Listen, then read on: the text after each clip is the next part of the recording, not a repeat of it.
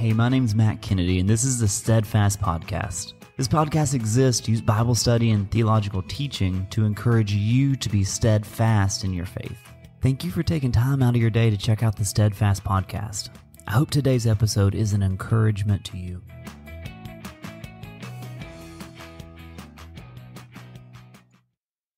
Today on the Steadfast Podcast, we are picking back up with the story of Jesus.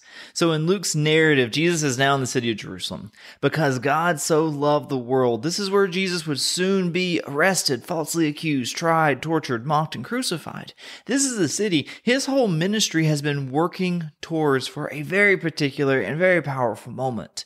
His entrance into Jerusalem quickly led to a rambunctious start of the week. He went in the temple. He rebuked the corruption that he saw. He challenged us to not take the holiness of God lightly, but to take it seriously as it is such a powerful and wonderful thing.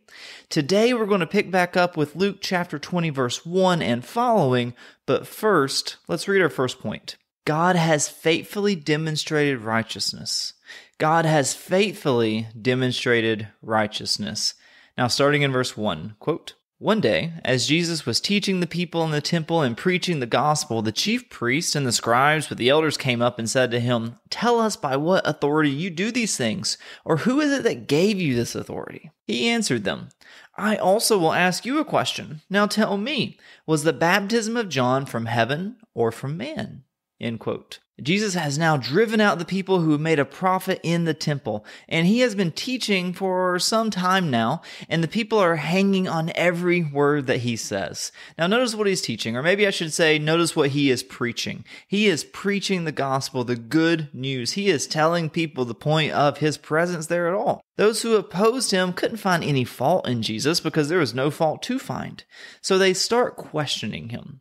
They ask, "By what authority do you do all of this? Who put you in charge? Who gave you the right to make all these changes and teach all these things and declare all this authority?" But Jesus responds to their question with a question. And his question reveals so very much. He asks about their view of John the Baptist. Now remember, John the Baptist said that his calling, his role in history, his role in the kingdom of God was to be a forerunner for the Messiah. He proclaimed the Messiah was about to come on the scene. He told people, you need to repent of your sins. You need to be baptized. He's coming. Wait a minute. He's actually here. So Jesus is asking this religious group of people, these leaders who are supposed to know stuff. He's asking, John the Baptist, was the baptism that he was proclaiming, was it from heaven or was it from man? In other words, did God lead him to do this or did he make it up on his own accord? So now we have the scribes, the priests, and their whole group huddling together. So let's pick back up verses 5 through 8. Quote,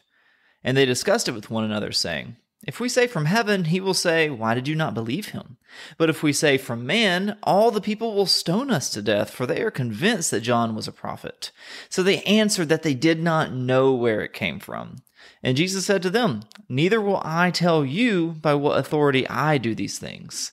End quote. So these guys think that if they say John the Baptist only had the authority of someone who just made stuff up, man-made authority, if you will, then the people would riot. And what we see with this is that these people care so very much about the approval of the crowd. They want the people's approval. But on the other hand, if they say that John the Baptist's authority came from heaven, then that would really answer the question they asked Jesus. If John the Baptist's authority was from heaven, and he said Jesus is the Messiah, the Son of God, then Jesus' authority would also have been from heaven. It would have been wrapped up in the proclamations of John the Baptist. Remember, he said, "Behold the Lamb of God," when he was pointing at Jesus. So this means this religious group of people would be confessing, they would be admitting that Jesus outranks them, and not just by a little bit. He outranks them significantly because he is the Messiah. Either way they answer, they're not going to get what they want. Remember, they want to silence Jesus. They want him out of the picture. But as it turns out, Jesus is the smartest man who's ever lived. What I think is striking here is that they don't really seem concerned as they're debating back and forth what the right answer is. Not once does one of these guys say, okay, what do the scriptures say? They do not seem very concerned about what honors God. They actually don't seem very concerned about anything other than themselves and their reputation in this moment. They see two bad options, because either way they lose the approval of the people. Again, they're not concerned with what is right, just what affects them. This is a fake religion on display. Real faith would be so much more concerned with what God wants, what would honor God, what would glorify God, which decision could I make that would lift His name up. I mean, didn't we just receive a warning in the last chapter not to take the holiness of God so lightly?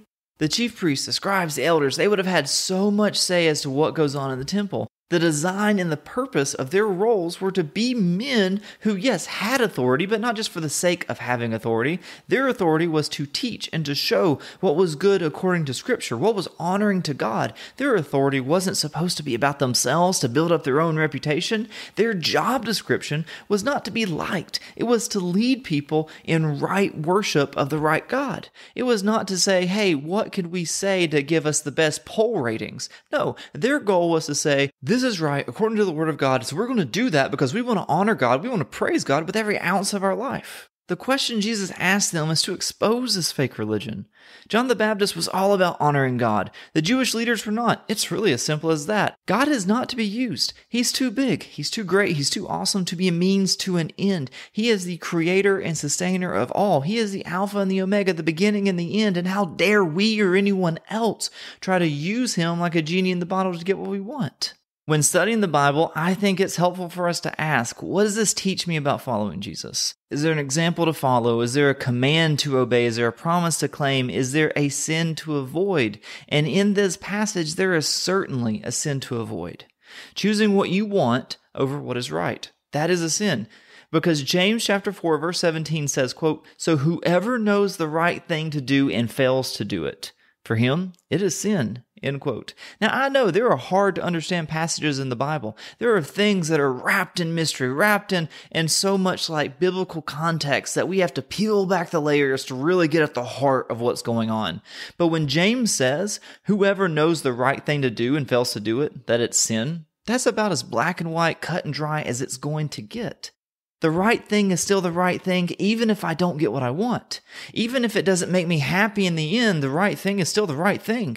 It actually gets tougher than that. The right thing is still the right thing, even if it costs me something. Listen, refusing to gossip may cost you something. Refusing to go along with a plan you know is wrong or immoral may cost you something. Refusing to be like everyone else in this culture may cost you something. I know sometimes those things can be really hard and really difficult to fight against, but honoring God is more important than what I may miss out on or lose. As the people of God, our chief concern should always be to honor God. He is and will forever be worth all that we are and all that we have. Though the religious leaders were not very good at consistency, they were not very good at demonstrating righteousness, and they were definitely not good at demonstrating righteousness consistently. Jesus, on the other hand, has always been a master of both consistency and righteousness. Every word, every action, every thought, every motivation that the Son of God has ever had, has, or will ever have is wrapped in righteousness. It is righteousness personified for us. He is, as Hebrews tells us, the same yesterday, today, and forever. And if that's not consistency, I'm not sure what the word means. Here in a moment, we're going to read verse 9. And in verse 9, we're going to find out that Jesus is going to tell this group of people a parable. Now, I want you to understand something very clearly. He is preaching to the people. But though he is preaching to the normal, everyday people, it is about the religious leaders, the scribes, the chief priests, the elders, that he just had a conversation with. And this is going to be pretty obvious because it's not going to escape the attention of the religious leaders.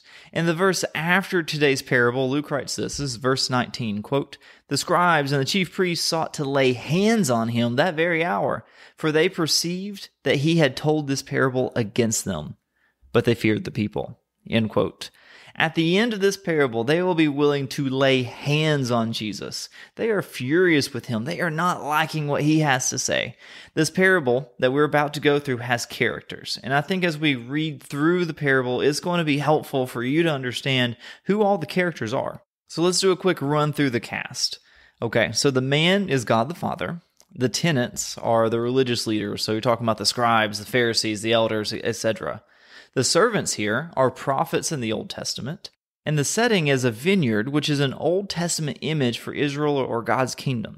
So we have God the Father as the man, we have the tenants being the religious leaders, we have the prophets of the Old Testament being the servants, and we have Israel being the vineyard, okay? So our next point of the day is God has faithfully sent us many words of warning. God has faithfully sent us many words of warning. Starting in verse 9, quote, "And he began to tell the people this parable. A man planted a vineyard and let it out to tenants, and went into another country for a long while. When the time came, he sent a servant to the tenants, so that they would give him some of the fruits of the vineyard. But the tenants beat him and sent him away empty-handed. And he sent another servant, but they also beat and treated him shamefully, and sent him away empty-handed.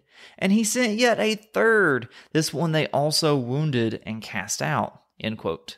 So track with this. God planted, he created a nation, a kingdom. It was God who made possible for 100-year-old Abraham and 90-year-old Sarah to have baby Isaac. That's where God's kingdom started. God is the one who rescued Israel from Egypt and the plagues and parting the Red Sea. God is the one who fed his people in the wilderness, who gave them victory in countless battles, who sent judges to deliver them from so many enemies, who used kings and empires to bring Israel home after their time in exile. God did all of that, all of it, every last bit. He gets full credit. There is no one else who should be listed on the credits after this movie. It was God doing it all. The people, if anything, were really working against God. He should get full credit for there being a vineyard, for being a way maker, miracle worker, promise keeper. He planted it. He owns it. I mean, look at Psalm 24, verse 1, quote, "The earth is the Lord's and the fullness thereof, the world and those who dwell therein," end quote. I know this is a hard thing for us to remember. God owns it all, and he has every right to say what the rules are. Though he has every right to do whatever he wants, he has chosen to make the rules in a way that actually lead to our joy and good. Yet, we always think we know better. So along the way, he used religious leaders to spiritually care for the nation, to help out the people he planted. But those who were supposed to care for the people really just led them astray, the blind leading the blind.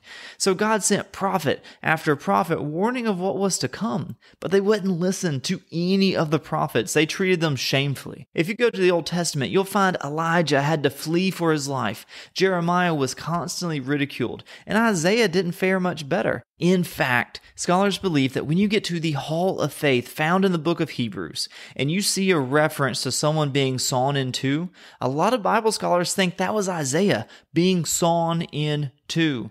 In the New Testament, John the Baptist was beheaded. Those in power did not like the prophets. They didn't want God telling them what they should or should not do. They wanted to be Lord over their own life. They wanted to rule the vineyard that God had planted and gave them and charged them to watch over. No matter how many warnings came along, no matter which prophet it was, the people did not take those warnings seriously. And as a result, honestly, they caused themselves so much pain and so much anguish time and time again. We should always take the warnings of the Bible seriously. Listen, one lesson we can learn from the people of Israel: you can always choose your sin, but you can never choose your consequence. Let me say that again. You can always choose your sin, but you can never choose your consequence. Let's go to our next point. God has faithfully sent us his only Son. God has faithfully sent us his only Son. Now we're going to continue the parable that Jesus is telling, but we're going to get a new character in this parable, and I think you're going to be able to figure out who that is. Starting in verse 13, quote, "Then the owner of the vineyard said, 'What shall I do? I will send my beloved son. Perhaps they will respect him.' But when the tenants saw him, they said to themselves, 'This is the heir. Let us kill him so that the inheritance may be ours.' And they threw him out of the vineyard and killed him. What then will the owner of the vineyard do to them? He will come and destroy those tenants and give the vineyard to others." When they heard this, they said, "Surely not." End quote. When the father asks, "What shall I do?" he's not confused. He's not giving a Wile E. Coyote impression going back to the drawing board after another failed Roadrunner plan. This "what shall I do" is more of a "how much more can I do?" I've given them word after word after word. And the answer to that rhetorical statement is to go all in. And how much more can he go all in than to send his beloved son? The way the verses flow, you just can't help but think of John 3:16, quote, "For God so loved the world, that he gave his only Son, that whoever believes in him should not perish, but have eternal life," End quote. At any point in the story, wrath could have been poured down and it would have been right and just. But instead of wrath, God offered mercy. He proved his love by sending the Son. For God so loved the world that he gave his only Son, his beloved Son, so that whoever believes the beloved Son could escape the wrath of judgment and be saved, could have eternal life. Hebrews 2 verse 3 says, quote, "How shall we escape if we neglect such a great salvation?" End quote. This was their chance. This was their opportunity. This was the only lifeboat on a sinking ship. Hebrews ask, if we were offered this great salvation and we turn it down, then how will we escape the wrath to come? The ship is sinking. But what happens in this parable? They rejected the Son and they neglected the great salvation. They killed the Son just like they would kill Jesus a few days later. So then what happens after rejecting the only hope? Judgment comes. Verse 16 said, quote, "He will come and destroy those tenants and give the vineyard to others." When they heard this, they said, "Surely not." End quote. Something about this feels like this moment was tense. You don't get a lot of feedback during Jesus' parables if you read through the Gospels. It's almost like the whole crowd understands that God's judgment is coming, like a collective gasp happens. His just and right judgment destroys. It's not a slap on the wrist. It's not a timeout. It is a total and complete destruction. And that is exactly what sin deserves. Look, I want you to understand something. God brought judgment on Sodom and Gomorrah. He brought intense judgment. He wiped them off the face of the earth so thoroughly that archaeologists believe these were made-up places. They didn't really exist. It wasn't until they dug up another city that found trade records with a city named Sodom that they understood these places really existed. But understand, the sin that was in those places deserved such a high level of wrath from God that he wiped them off the face of the earth that archaeologists could never discover them again until they found trade records in another city far away. His just and right judgment destroys. But look at the grace that preceded it. Warning after warning from prophets after prophet, the Son himself comes to make peace. This is a lot of rejection before judgment came. If you're driving down the road and you see a warning sign that says bridge out ahead, but you keep going, and then you see another sign that says bridge out ahead, maybe it has an exclamation point, but you just keep going till you see one more sign that says bridge out ahead, and you keep going. Finally, you come to this line of traffic cones with a sign in the middle of the road that says bridge out, and you just plow right through, ignoring every warning sign only to find out the signs were right. The bridge is out, but now it's too late. See, you are not guaranteed another warning. When the people gasped and said, "Surely not," Jesus responds in verse 17 and 18, quote, "But he looked directly at them. What then is this that is written? The stone that the builders rejected has become the cornerstone. Everyone who falls on that stone will be broken to pieces, and when it falls on anyone, it will crush him." End quote. Remember what we said about taking warning seriously. Jesus is talking about real consequences here. Jesus leans in and he quotes from Psalm 118 verse 22. Now I want to give you the rest of the context in this passage. Psalm 118 verses 19 through 24 reads like this, quote, "Open to me the gates of righteousness, that I may enter through them and give thanks to the Lord. This is the gate of the Lord. The righteous shall enter through it. I thank you that you have answered me and have become my salvation. The stone that the builders rejected has become the cornerstone. This is the Lord's doing. It is marvelous in our eyes. This is the day the Lord has made. Let us rejoice and be glad in it." End quote. Jesus is the cornerstone. And in that passage, we see the cornerstone as the foundation to the gates of righteousness, the way of salvation. The hope they were looking for is here before their very eyes. But letting that gate close, neglecting the great salvation, brings only brokenness. Whether you fall or the stone falls on you, it only leads to brokenness. Jesus looks directly at them as a clear sign. You've got to get this right. Literally nothing else could ever matter more than this in this moment. Your eternity is hanging on the balance. Will you reject the Son or will you receive the Son? Will you receive the Son and walk through the gates of righteousness and salvation He has prepared for you?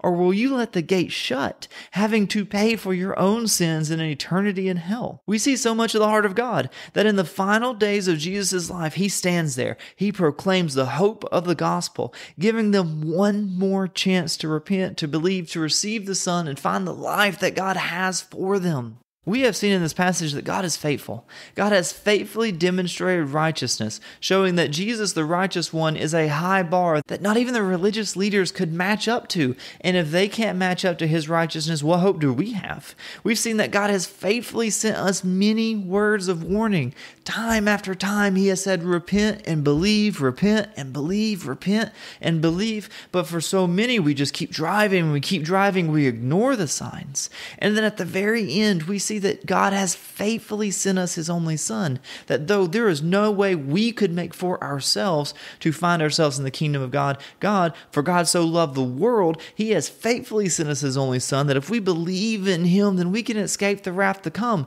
We can get on that lifeboat from this sinking ship we find ourselves on. We can find the salvation that he has called us to, that he has prepared for us, that he delights in us finding.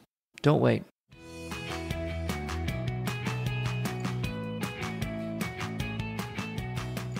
Thanks for listening to the Steadfast Podcast.